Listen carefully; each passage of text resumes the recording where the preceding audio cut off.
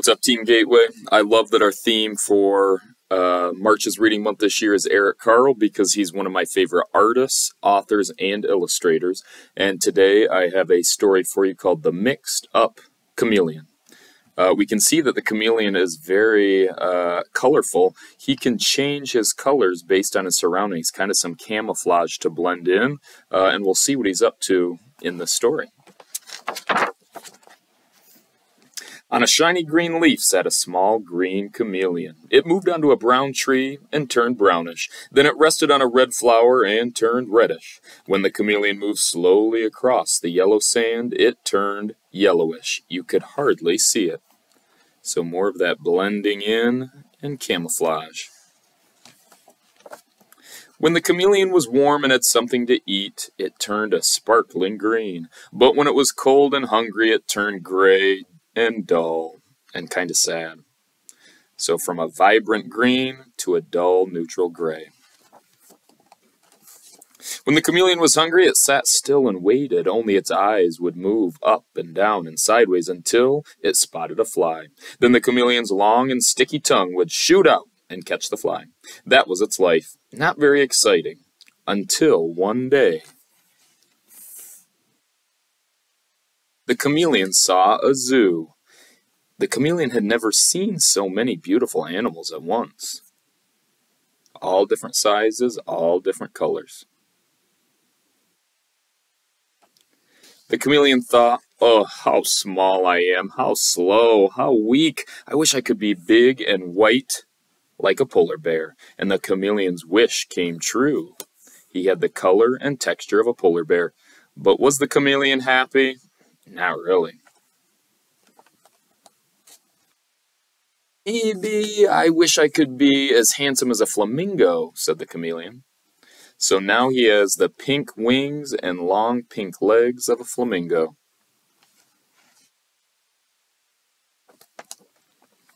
And I also wish I could be as smart as a fox," said the chameleon.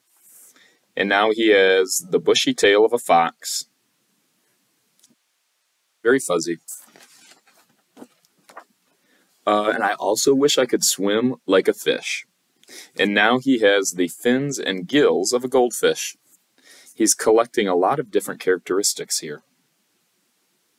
But he's still not happy or satisfied. "I also wish I could run like a deer." And his wish came true, kind of. He got the brown antlers of a deer. Interesting. But still not happy. "And I wish I could see things far, far away with a long neck like a giraffe." And so now he has the long neck of a giraffe. He can see far away. "I wish I could hide in a shell like a turtle can." So now he has the textured hard shell of a tortuga.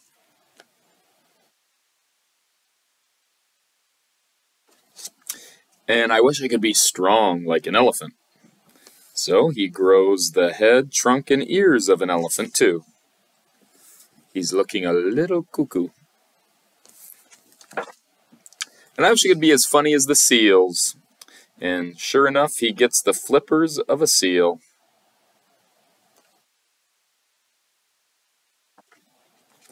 "And I wish I could be like the people at the zoo too." But then just then, a fly flew by the chameleon. The chameleon was very hungry. The chameleon was very mixed up. It was a little of this, a little of that, and it could not catch the fly. Oh my goodness. So, the chameleon wished, "I could just be myself." And the chameleon's wish came true, and he was able to catch the fly. So, I think Mr. Eric Carle is trying to teach us a lesson that we're all unique and special, and no matter what, be true to yourself, because at the end of the day, you have amazing talents that other people don't have, and you can be happy in your own skin, like the chameleon. And because I'm inspired by Eric Carle and the chameleon, I think we should do a little directed drawing here. And actually, if you want to see a picture of Eric Carle, there he is, the author and illustrator of this book. Alright, now, for a directed drawing, you will need a piece of paper. You will need a pencil and an eraser.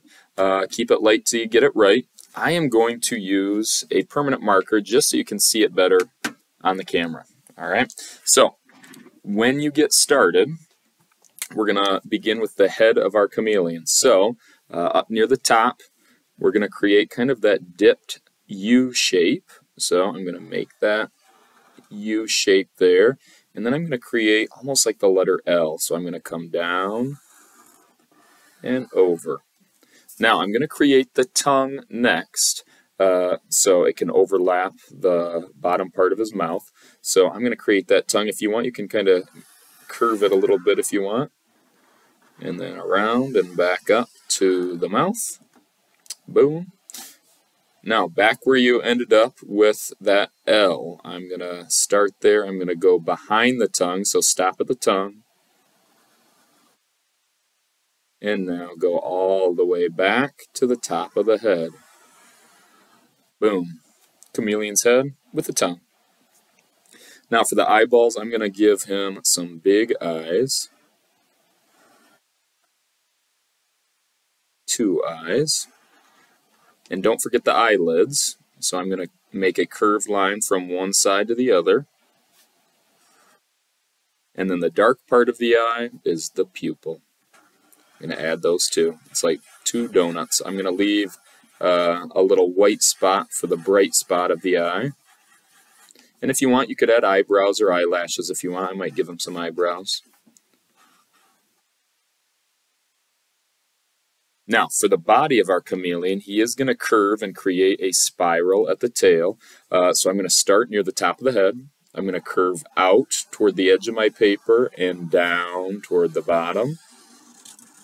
I'm going to curve toward my tongue and go around like a spiral.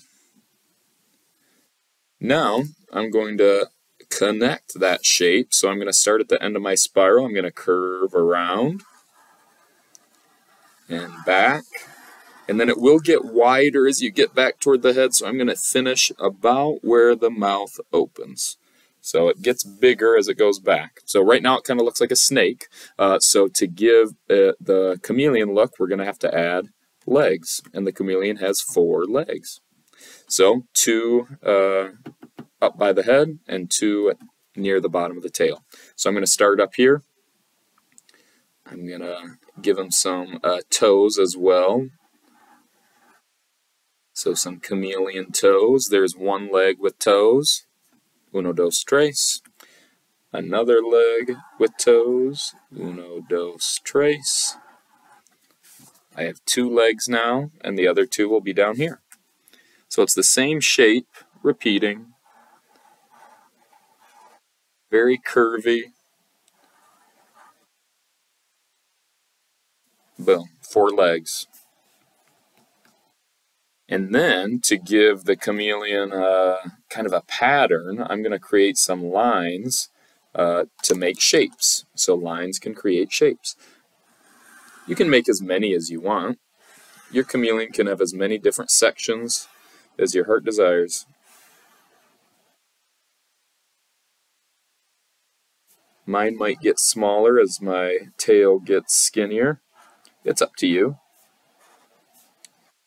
And then you can also make the fly, if you'd like, that it's trying to catch, or a different type of food if you want.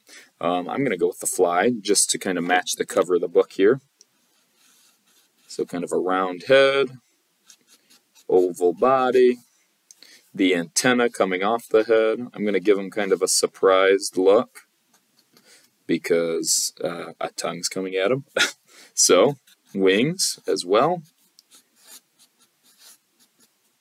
And then insects have 6 legs, so I'm going to put 3 on each side. Boom. And you can add some texture. Lines can create texture as well.